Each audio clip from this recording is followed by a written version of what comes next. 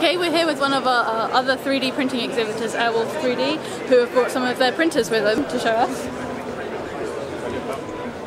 Hi. So could you just explain to us kind of the advantages of your 3D printer? Yeah, so we're very, our whole kind of philosophy on our printers is materials, and we are creating printers that not only print in your normal PLA or ABS printing materials, but your more engineering grade materials like nylon, polycarbonate, PC ABS, some of your more high grade engineering grade materials, your strong materials that you can really use in functioning prototypes. What is it about your machine that allows you to print? So it's all about our print head. We're not using an all metal design, which a lot of the companies are kind of gearing towards.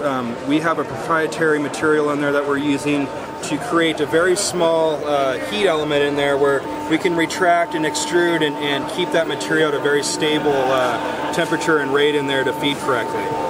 We're also able to reach 330 degrees on the head, which can withstand polycarbonate and some of your high grade materials. Do you have a heated print bed as well? We do, yes. To prevent warpage? Yes. Okay. We're printing straight on glass. We have our own proprietary liquid that actually goes on the glass called Wolf Bite that we just came out with.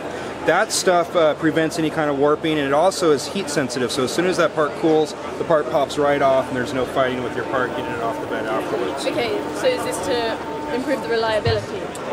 Improve the reliability and also, you know, resolution and the overall look of the part too. Okay. Do you know who your main customers are? I would say a very big industry right now is aerospace. We do a lot with education, especially with the STEM program and things like that.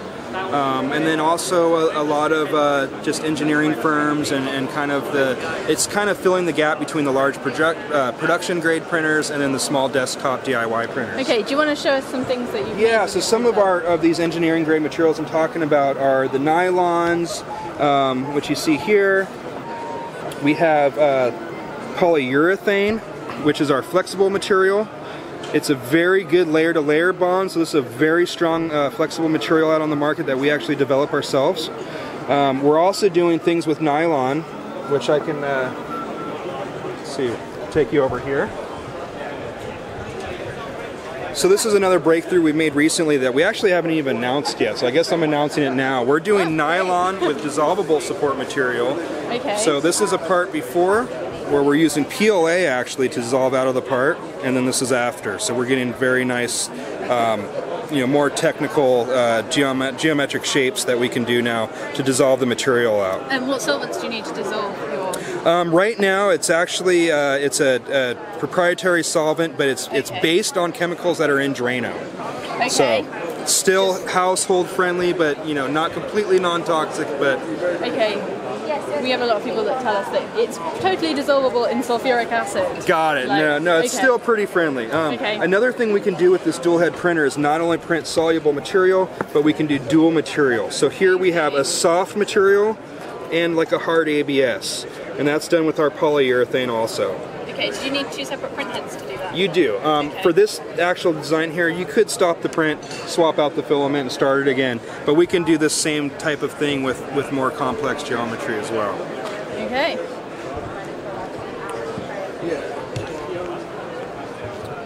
This was actually something made by a customer. This was done on one of our very first kit printers. This guy is a very good customer of ours. He came back after a couple months and designed this beautiful Batmobile. It's all pieced together in sections. It was about 150 hours of print time. Okay, what is the build volume then? Build volume on our printer is, on the single head, it's 12 by 8 by 12, and that's inches. And then on our dual head, you lose about a ½ inch on the y-axis. So you have 11.5 on the y, and then you have your 8 inches and then 12 inches high also. And you sell the materials? We do. We sell most of the materials. So here we have like our ABS line.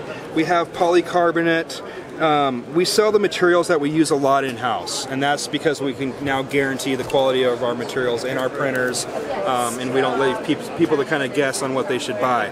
A lot of the materials that are proprietary, we still want to test and make sure they run in our printers so that we leave those options open to our customers as well. What's your most popular material? I would say the polycarbonate is a very big seller, mostly in the aerospace industry. Okay, because it's quite unusual. It is. Not many people do it, and it's really because of our head design and that we can reach that high temperature that a lot of them can't reach. Yeah. In aerospace, is it still predominantly prototyping? Yes. You're starting to see the gradual move into low-run production.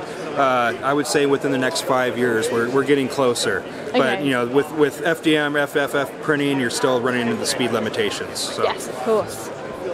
Well, thank you for your time. Yes, thank you. Lovely to meet Thank you. you.